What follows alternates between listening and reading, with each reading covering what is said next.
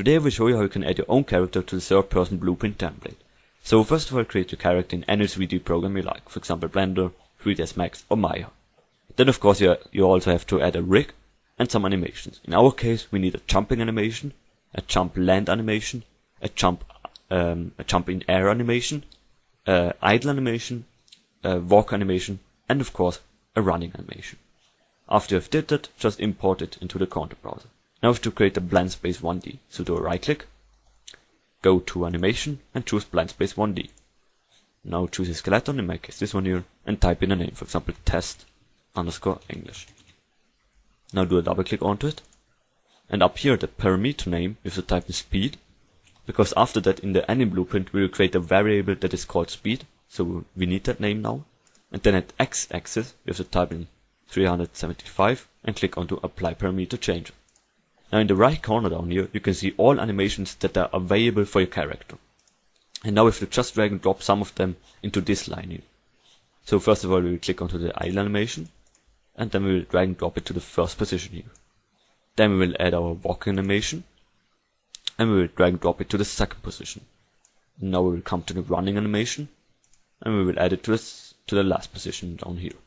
And now you can already see when we are at speed 0, it uses the idle animation. When we increase the speed, it turns into the walking animation, and when we go to the max, it is our jogging animation, as you can see here.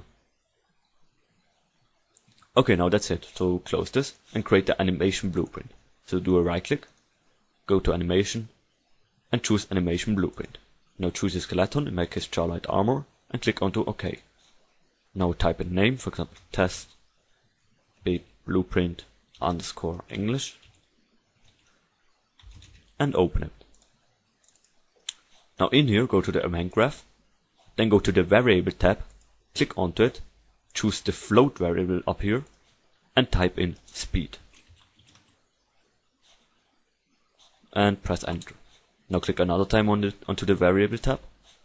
Now choose bool, and type in is in air ? And enter. Now we've created two variables that we will need later. Now open up the existing anim blueprint from the character. So this one here from the hero TPP. Double click onto it, and then just copy all the stuff that is in the event graph into our anim blueprint. So select this, Ctrl C, go to our event graph and paste it. Now go back to the hero TPP animation blueprint, go to the anim graph, select the state machine, copy it, go to our anim blueprint, go to the anim graph, paste it, and select the default state and connect the default state machine with the result from the final animation pose. Okay, now compile everything. And now in the event graph we shouldn't get any errors, as you can see here. No warnings, no errors, and nothing. Okay, now we have to add some stuff to the anim graph. So go to the anim graph tab, do a double click onto the state machine, and in here we can add our animations. So first of all click onto the idle run animation, and in here we have to add our blend space. So go to the asset browser up down here, click onto your blend space, in my case test English, and drag and drop it into the window here. Now now delete the existing one, connect the speed with the speed from the blend space, and then the animation pose with the final animation pose. Now close this, double click onto this link here, there we leave it like that, then double click onto jump start, and here you have to add your jump start animation. In my case I will just add the jump animation now. So we'll take, where is it? This one here. So just add it, and then I will connect it with the final animation pose. And this one here we will delete out. Now close this, go to this tab here, then you can see it is a time remaining ratio. So delete this one here, do a right click, tap in asset, and add a time remaining ratio. Now connect this one here with the first link here, and close it. Now click onto jump loop. Here you have to add your jump loop animation. So I will take this one here, then I will add it here, and then I will close it. Now double click onto this one here, that's okay, so close it. Double click onto jump end. Here you have to add your jump end animation. In my case I will just take this one here, and copy and delete the existing one. Now going to this link here, delete the jump and asset, do a right click, also type in asset and add a time remaining ratio. And connect this one with the first value here. And that's it, now it should work. So go to compile, and as you can see down here, we don't get any errors or warnings.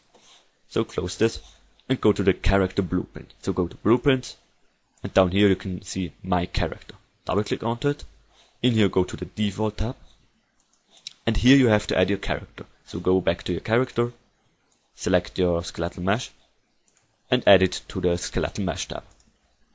Now up here at anim blueprint generated class, you have to click onto none, and here you have to choose your anim blueprint. In my case it is the, how's it called? It is the test BP English, okay. Here we have to choose the test BP English.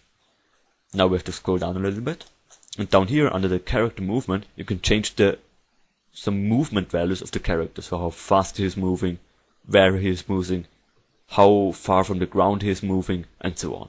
So you can just change some settings. Now we go to the component tab. In here you can already see our character, and behind the character is the camera. So here we can change the camera position of our third person view. So I could drag and drop this around now, but I won't do it now. So this will change the camera position in here. And now just click on to compile. Okay, now let's start out. So do a right click, and has an unsolved compiled error. And you can already see it works. We can move around, we can also jump, as you can see here. And we can move around a little bit. So yeah, that's how you add your own character to the third person blueprint template. Thank you for watching, and until next time.